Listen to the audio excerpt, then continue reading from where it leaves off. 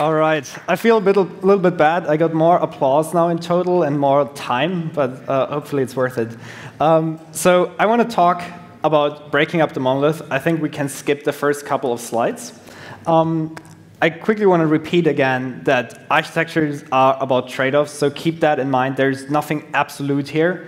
The right architecture is just like right for your company. Just take this as a bit of inspiration. So the talk will be about the traditional monolith, how you can break up a monolith into layers and services. An important component in that is service-to-service communication. And then we'll look into 3 case studies for how other architectures could look like. So again, this talk won't cover anything about the right path, infrastructure, deployment, but we'll just talk about data abstractions and the read path. So let's start with the traditional monolith, or as DHH calls it, the majestic monolith. So popular frameworks here is Ruby on Rails, Laravel, or Django in Python. And this is a super successful approach, but at some point just breaks down. So we'll look into that. So there are 3 layers typically. Nowadays, your front-end layer is really like mostly a standalone component that you build in React or in a native app. Your backend, that's what the actual monolith is, and the backend then talks to your database.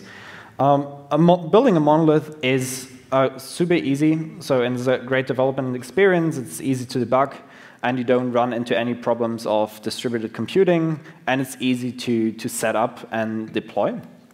The problems, though, as your monolith grows, is that you run into problems of development velocity.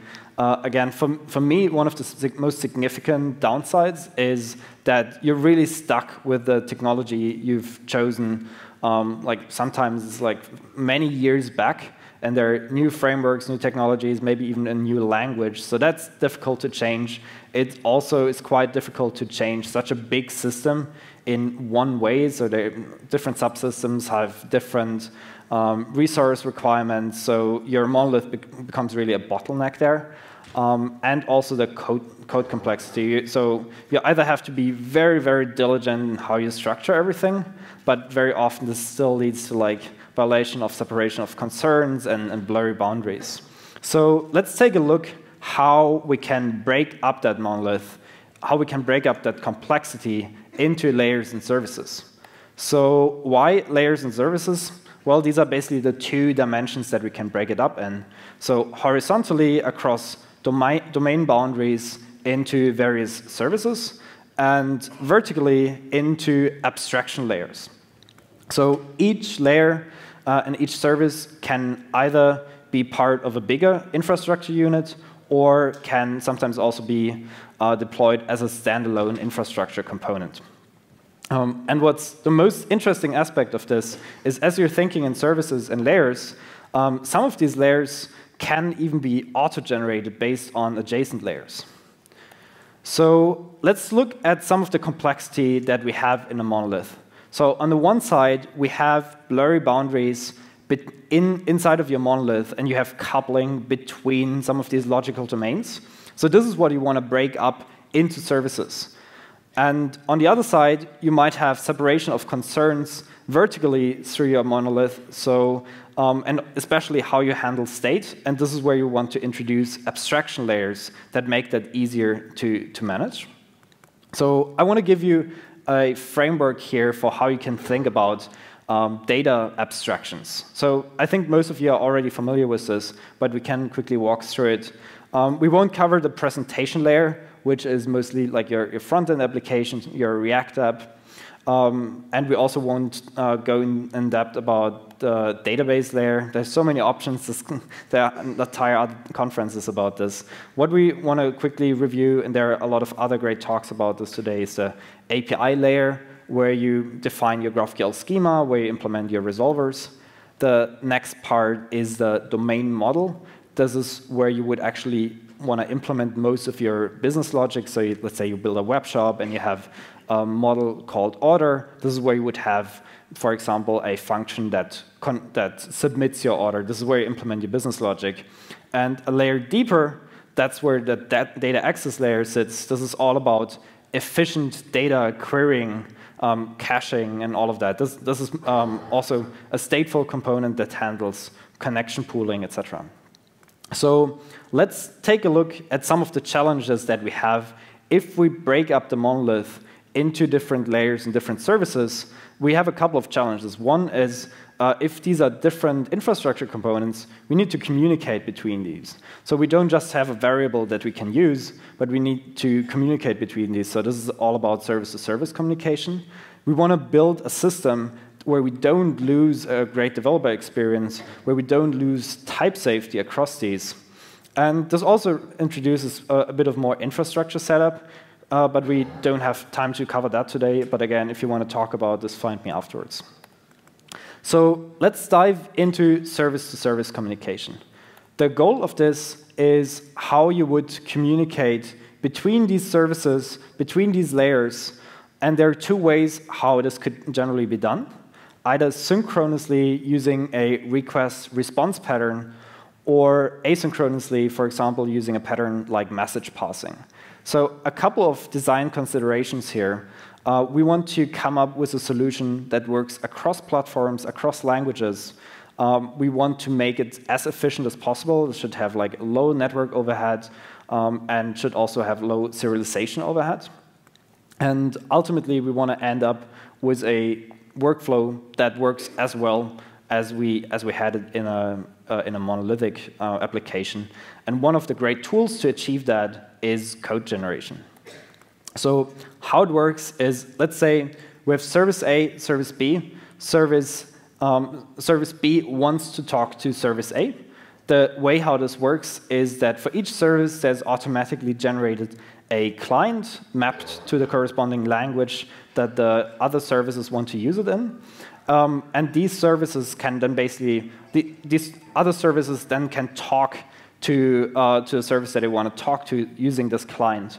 And what that does is, typically using a request-response pattern, it sends the data across in a serialized format. So the wire protocol, what's used for the communication, is mostly HTTP or gRPC. And for serialization, there are a lot of different frameworks, a lot of different formats that you can use. Protobuf, Thrift, MessagePack, there's a whole family of these. And to achieve this and make this easier to use on a day-to-day basis, there are also frameworks and tooling that you can use. So the most popular probably being gRPC and Thrift. So the code generation roughly looks like this, that you first define a schema for your particular schema, for a particular service. You then choose a programming language, and a CLI then scaffolds, on the one hand, scaffolds the server code for the service you want to build, and then also generates client libraries for these services that you want to talk to. Here's an example snippet, what you would run in your terminal if you would want to use gRPC and Protobuf. So what has all of that to do with GraphQL? We're still at a GraphQL conference here.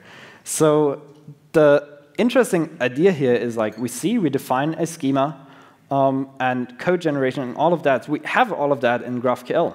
So what you can actually do is you can use GraphQL for service-to-service communication, especially with GraphQL bindings.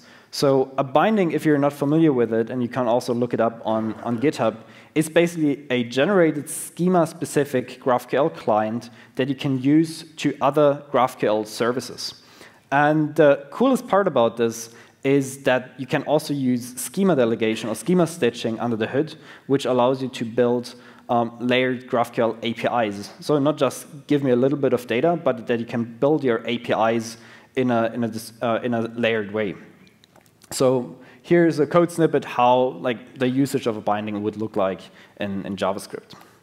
So to give the people who also have an understanding of gRPC a bit of understanding how they compare to each other, I always think about it like you would use when you would use C++ or when you would use something like Node, Ruby, and Python. It's basically a matter of how low level, how much do you want to go, how much weight do you want to put on performance versus how agile and flexible do you want to be.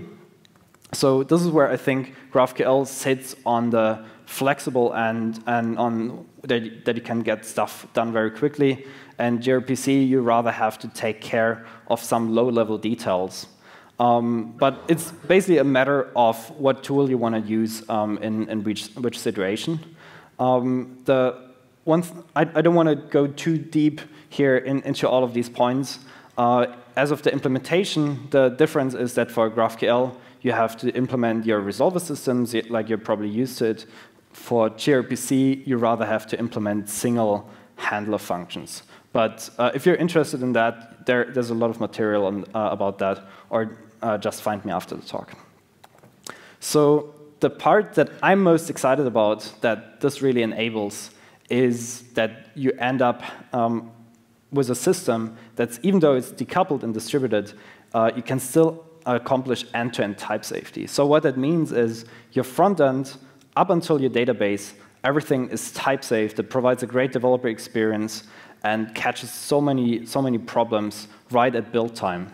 And that paired with a great CI or CD setup really provides a lot of benefits. So now that we understand how you would break it up into various services and layers and how service-to-service communication looks like and works, let's look into 3 architecture case studies. So I want to show you 3 today. The first one is the stateless monolith. So like an evolution of a typical monolith. Then we also want to look into a microservice architecture, and then into a layered service architecture. So starting off with the stateless monolith, the core idea is you still want to keep all of the benefits of a monolith, but you want to make it easier to scale. And the idea that you use here is that you push down every state into different layers. So one of the stateful components that you typically have is around connection pooling, caching, and all of that. So you can basically push that out of your monolith into a data access layer. Also, you can push various infrastructure layers above the monolith, for example, how you handle WebSockets. And that leaves you in your monolith with the API and with the API layer and with the domain model. And everything, and this can be completely stateless. So this is and obviously these architectures that I present here is a simplification compared to what a lot of other companies run in production, and just shows a certain dimension of it. But in a similar form, this is what's deployed at Facebook, this is deployed what's at Artsy, and I think that's a really great foundation to build new systems. One of the biggest pros about this, especially if you don't want to think too much about infrastructure, is that you can mostly deploy it on serverless infrastructure. But ultimately, you're not going to solve all of the other problems of a monolith. This is where a microservice architecture might be an interesting approach. So it definitely looks quite a bit more sophisticated. The idea here is that you have that you basically push all your business logic into smaller services. And so you basically have your domain model now in these microservices. And the GraphQL API gateway layer on top of it can often be auto-generated and ties all of this together. Another important note about microservices is that they also talk a lot to each other. So the biggest benefit about this, and this is why most companies adopt it, is that it forces you to be diligent and provides very rigid boundaries. And it also, from an operational perspective, allows you to scale these services independently. The downside of this is obviously that you have quite a bit of more infrastructure overhead. The last architecture I want to show is a variation of that. what we call the layered service architecture. And we actually had a fairly interesting blog post from Airbnb about this shortly. So it's very similar to the microservice architecture. The only difference is that you additionally also have presentation services. The idea here is that your application developers have now a lot of more control and flexibilities how they shape the schema they actually need for their applications. In many cases, this even means that the front-end developers have complete control over how these schemas are implemented and deployed. And using GraphQL bindings and schema delegation, this makes it super simple to build them, since you basically just need to define the schema, and from there on you can reroute how the data is being resolved. So that wraps up the architecture part. The key takeaways for you today is that no matter what architecture you currently have or what systems you want to build, GraphQL is a great foundation for that architecture since it's so flexible and can be used across so many layers. GraphQL is a fantastic tool for service-to-service communication. And if you're building a new system, I think a stateless monolith architecture is a really good starting point to get started. One quick word on what we're doing. You've seen the data abstractions architecture before, this framework, and you've seen the data access layer. This is exactly what we're working on with Prisma. So we're building an open source data access layer that speaks GraphQL and is ultimately compatible with any kind of database. So if you're building a new GraphQL server, or if you have an existing infrastructure and you want to put GraphQL over your databases to build your own API, go check it out.